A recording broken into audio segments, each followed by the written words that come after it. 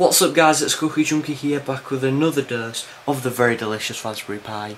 This is running XBMC, and today I'm going to show you how to configure and sort of use XBMC remote on your Raspberry Pi. This basically means you can use your iPad, iPhone, iPod or any Android device to operate the Raspberry Pi without having to use a keyboard or a mouse, which is just much nicer and much simpler really.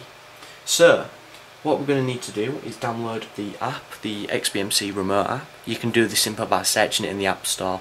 I'm not going to patronise you on how to do that, I'm sure you're all aware. Once you've downloaded it, you want to go to this screen here.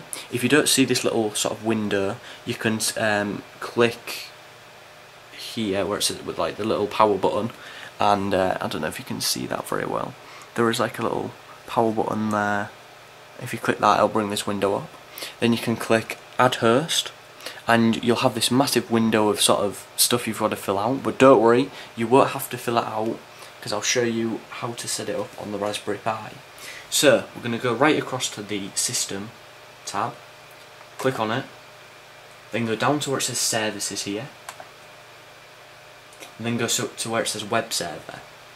Now we're going to create a username and a password. So for the username I'm just going to simply type test and then click enter, and for the password I'll just type test again, just for that.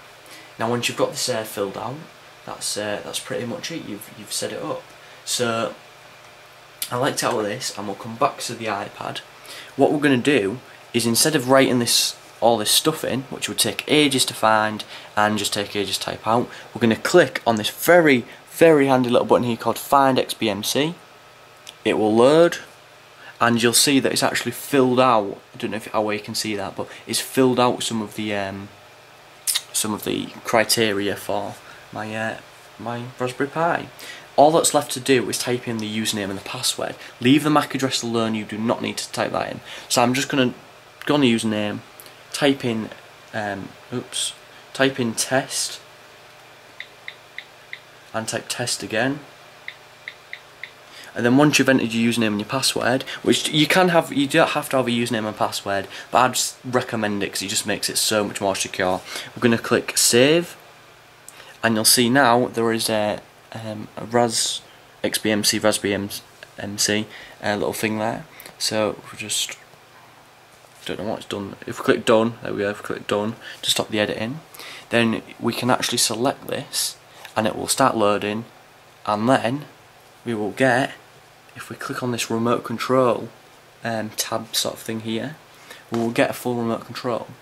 Now I'm just going to sort of put this video in the corner so you can see that if I move up and down, it actually does move up and down on the Raspberry Pi, which is very handy.